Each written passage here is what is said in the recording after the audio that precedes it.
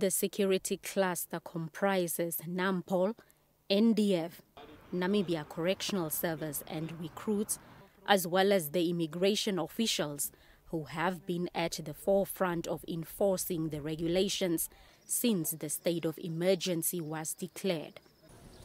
Dealing with a virus which does not discriminate has the frontline workers caught between a rock and a hard place, that of maintaining order and choosing own health during this crucial time.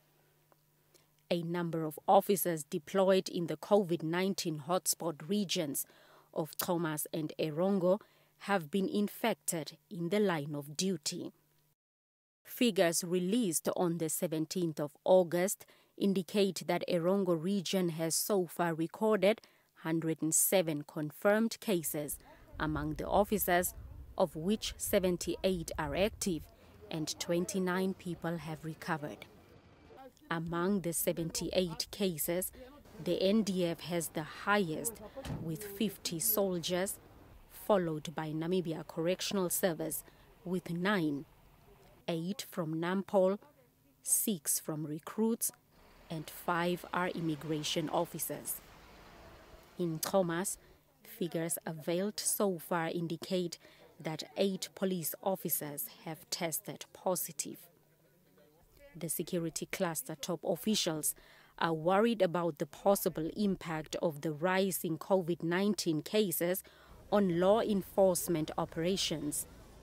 A total of 144 officers are in quarantine in the 2 regions.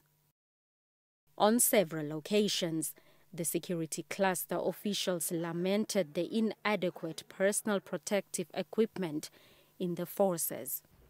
But just like civilians, the law enforcement officers are not exempted from taking personal responsibility for their own health.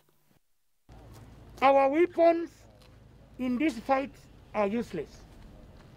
AK-47, Makarov, Beretta, all those weapons are useless in this. But health protocol are the best weapon to defeat this invisible coronavirus. One of the main things is adherence to social distancing. As you see ourselves here, we are not from one house, because only people from one house who can stand or sit close to each other. As you see ourselves here, anything happen, one of us is found positive tomorrow, all of us has to be quarantined. Lieutenant General Deitunga has instructed the 2 regional commanders, Commissioners Joseph Shikongo and Andreas Nelumbu, to compile detailed reports for assessment by government, as the statistics could be more. Blanche Kore says NBC News, Windhoek.